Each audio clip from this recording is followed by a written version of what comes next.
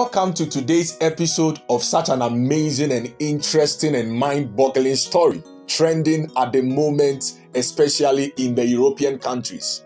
Meet the 52-year-old Catholic bishop priest who just resigned right after falling in love for the first time in his entire life. You heard me right. For the first time in his entire life, the Catholic bishop has declared his disinterest of working for God no longer. Just because he has fallen in love, he has found the love of his dreams.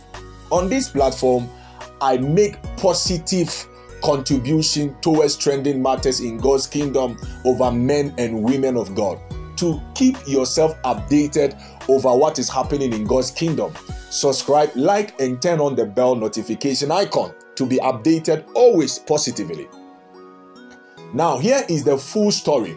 The 52-year-old Catholic bishop priest, Xavier Nouvel, was appointed as a priest at the age of 28 years. Due to his diligent hard work, effort, and contribution to the Catholic seminary services to God and to mankind here on earth, he became the first youngest bishop ever in the history of the Catholic seminary work at the age of 41 years. And after additional 10, 12, 13 years of his services to the Catholic seminary work, the bishop disclosed to a very dear friend of his how that he has fallen in love for the first time to a certain genuine and amazing woman who is considered as a divorcee and a mother of two. She is also considered as a satanic book writer because most of his books is concerning about erotic novels. Yes, are you shocked? Erotic novels. Now the public is still shocked and is still in surprise why a whole bishop, after 28 years of dedication, service to God and to man here on earth, will resign his work to go be with such kind of a woman who writes such kind of books. Now, in 1 Corinthians chapter 7 and the verse number 9, Paul said, it is expected of all of us that we exercise self-control, but in case we cannot, we should get married. What this bishop has done is an amazing. He has proved to the world how his integrity meant all for him.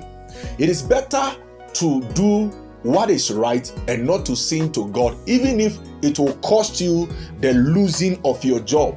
It will cost you what makes you earn money at the end of the day. Now, this story is still trending. It is a shocking matter at the moment as we are talking.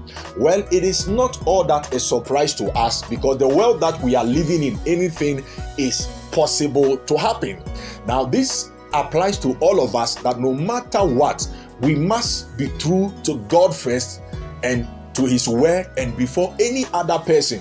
The story is still trending and you can find more on that if you go to net and then you can Google. You will find out more about Xavier Nouvel and Sylvia Caballo, who is considered as the satanic book writer and is involved in writing erotic novels. Well, this is the world we live in today. Don't be afraid of whatever you believe in. Stand with the word of God, do what is right, and it's better. It is better to serve God doing what is right in public than pretending to be doing what is right in public whilst in the secret you are doing an evil thing. This is Abel.